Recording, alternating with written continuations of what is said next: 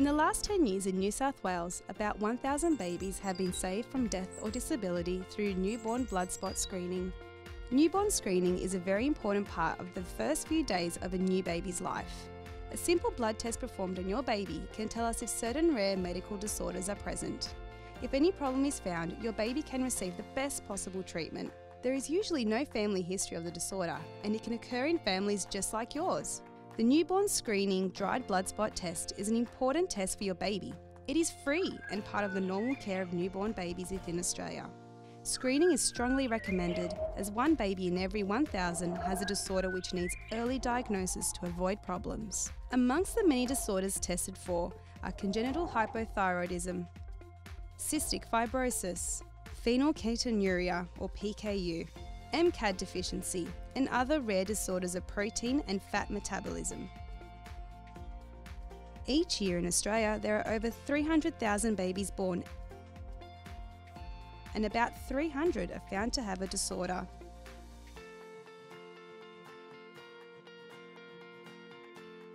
PKU was the first disorder that was screened for in newborn babies back in the 1960s. It is quite an uncommon disorder. In PKU, phenylalanine, which is one of the building blocks of protein, builds up in the body and the brain, and if we don't do something about it, then the high levels cause the brain not to develop normally. The treatment is very simple, a special diet. A baby can continue to breastfeed or be bottle fed, but must have a certain amount of a special formula every day. What's really great news is that we expect babies with PKU, detected by newborn screening, to grow up perfectly normally and be healthy. They'll be very well, and everything will be perfectly fine if they stick to their diet. The first day at home, we had some family over and we received a phone call from the Children's Hospital. It was the PKU nurse, and she wanted to have a chat with us in relation to the newborn screening test result, that it had come up with an indicator that Pippa might have had phenylketonuria, or PKU for short. We had to report back into the hospital just to do some further tests. So that was quite a scary experience, but by the same token, I'm grateful that we actually had that phone call, because we wouldn't have known that Pippa had PKU, because you actually can't tell that a child has PKU or any of the other diseases that the newborn screening picks up. We were in shock at first, because the doctors tell you that you've got this genetic condition and it's not very nice. And you've got this beautiful, perfect baby in front of you that you don't think has anything wrong with her. And then when you go to the hospital, they do the tests and confirm that she had PKU, and then her trajectory changed, really. There's no cure for PKU. The formula is very important because it makes up 80% of her diet. So she really needs to have the formula in order to be happy and healthy. With the newborn screening, when they said, look, would you like to take the test? I knew that it was the right thing to do. It's going to change the trajectory of your child if your child has something and you don't know about it. So a little bit of pain from the needle in the foot, it'd be a lot worse. My child's healthy. Both my children are healthy. They both took the test. I have PKU, and that was picked up through newborn screening in August of 1977. I went on to live a pretty ordinary life as a child. I'm now working in finance. I'm a senior manager for a non-bank lender. I do have to still manage my diet so that I'm able to give everything that I do the appropriate focus. So it's pretty important for me to stay on my supplement. I have a husband, a beautiful little girl, Matilda, and also underwent newborn screening to check if she had PKU. Came back negative, and it was a really big relief being able to get that result in quickly. My parents were very open about the fact that it wasn't a huge difference. It only involves really food, and that on every other part I could live a fairly normal life, and they really promoted that. I certainly wouldn't have been living a normal life. I wouldn't be in the position that I am. I wouldn't be able to manage the job that I'm currently in, and I definitely don't think I'd be able to manage the rigour of 2 young children, a career and a family life. So I'm extremely grateful to newborn screening.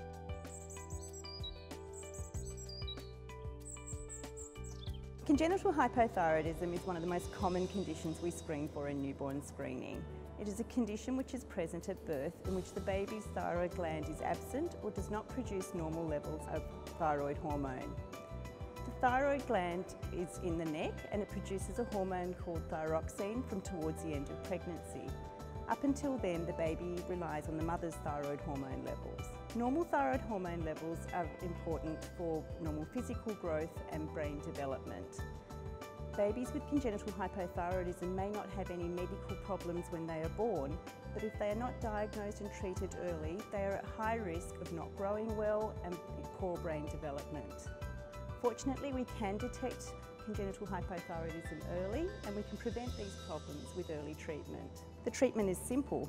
We can just replace the thyroid hormone with an oral tablet preparation, which is given once a day. Children who receive early treatment for congenital hypothyroidism can be expected to have normal intelligence and normal growth and be just as healthy as children without hypothyroidism. Cystic fibrosis is a genetic condition that primarily affects the lungs and the digestive system. Mucus that lines the lungs and digestive system is thicker and stickier than normal, and it affects the normal functioning of these body systems. So in the lungs, bacteria can get stuck to this thick, sticky mucus and lead to infection. Repeated infections over time cause damage and scarring to the lung. In the digestive system, the thick, sticky mucus blocks the passage of enzymes so that digestion of food is inadequate. This results in poor nutrition and not being able to put on weight properly. Newborn screening allows early detection of cystic fibrosis in babies, and the benefit of this is that we can start treatment at a much earlier age so that your baby can be healthy for longer. MCAD deficiency is another metabolic disorder, but this affects how the body can use fat for energy. The full name for MCAD deficiency is medium chain acyl CoA dehydrogenase deficiency, which is why we abbreviate it. When babies and small children are very young, they rely on fat for energy when they're sick or have long periods without food. Babies with MCAD deficiency can't break down fat all the way and will need extra calories when they are sick. Without the extra calories, they can quite quickly become much sicker than babies who do not have MCAD deficiency and could end up in a coma. When they're well, however, most children with MCAD deficiency need no special treatment. Very small children may need to be woken during the night to be fed, so they don't go for too long without food. When children with MCAD deficiency are well, they don't need any special treatment and grow up normally. These are the most common disorders detected on newborn screening. The program can detect many more disorders, about 30 in all, but most are very rare. Newborn blood spot screening may be discussed with you in either prenatal classes or after your baby is born, or in both. You'll be given the information brochure called Newborn Blood Spot Screening, Test to Protect Your Baby. Your midwife will then discuss the content with you and answer any questions you might have. If you want more information about the test, talk to your doctor who'll be willing to discuss any concerns you may have. The midwife who is going to take the sample from your baby will ask you if you want to have your baby tested. She or he will ask you if you understand the information you have been given and if you have any questions. You will then be asked to tick the boxes on the back of the card and sign. The sample will then be collected by the midwife. The test only needs a few drops of blood, taken from the baby's heel, and collected onto a special sample card. This usually happens when your baby is 2 or 3 days old and either in the hospital shortly before discharge or at a home visit by your midwife. Ideally, the sample is collected during breastfeeding, as this is less stressful for your baby. Once the sample has been collected, it is then dried and sent to the laboratory for testing. The first few days can be a busy time, so if you are not sure if your baby has had the test, please ask your midwife or doctor.